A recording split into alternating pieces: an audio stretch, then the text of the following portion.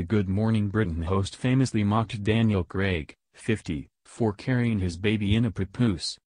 Piers Morgan has claimed Meghan Markle, 37, will insist her royal baby is gender fluid and force Prince Harry, 34, to wear a papoose in a bizarre forecast of the year ahead.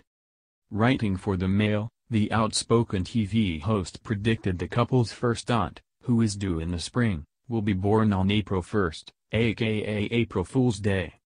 Piers, 53, added, in a sharp break from royal tradition, Meghan declares her new arrival is gender fluid and will be known as both Oprah and Oliver.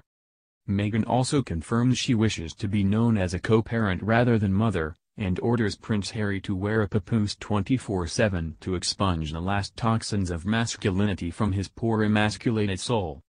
The last prediction is a reference Piers' papoose-gate, when he labeled Daniel Craig, 50, an emasculated Bond for going out with his newborn daughter strapped to his chest back in October.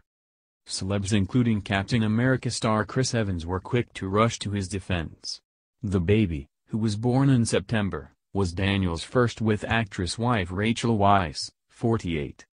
It's fair to say Piers isn't Meghan's biggest fan.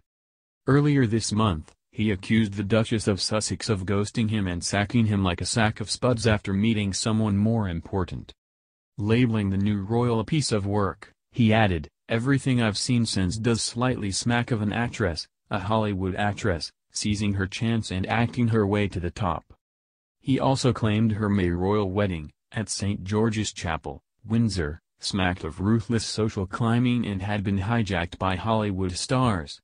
Piers added, "How can you justify having none of your family at your own marriage when you're filling the church with famous people whom you've known for a fraction of the time?" He previously said the tot would be a gender-fluent vegan on Good Morning Britain, which he co-hosts with Susanna Reid, 48. In more royal baby news, bookies have slashed the odds on Meghan giving birth in February, after the Duchess hinted she is nearly there with pregnancy.